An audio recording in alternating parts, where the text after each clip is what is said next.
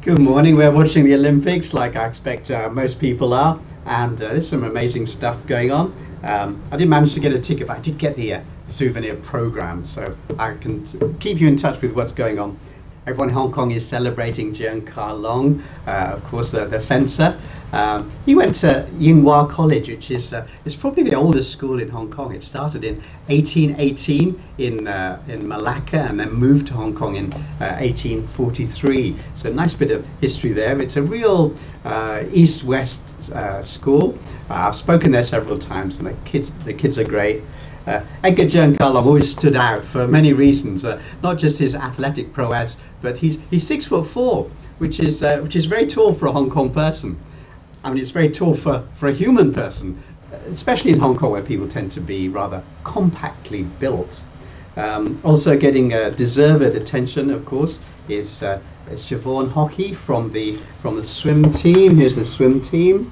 Some amazing people there too. Siobhan, despite her name, she's a real Hong Konger. She speaks Cantonese. She went to St. Paul's School. They were both born in 1997, so they grew up with the new Hong Kong, and Hong Kong is very proud of them. Some people may notice Siobhan's surname, Hockey. Does that remind you of anything? It was actually the name of one of Ireland's prime ministers, and she is distantly related to him. Coming up is there's the karate coming up. Did you know Hong Kong had a karate team? That's coming up that's towards the end of the first week in August.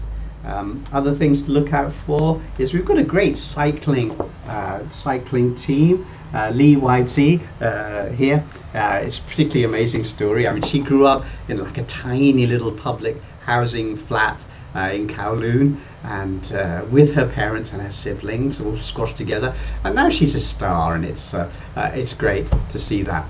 So keep watching the Olympics, and let's hope for some more wins for Hong Kong people. Goodbye.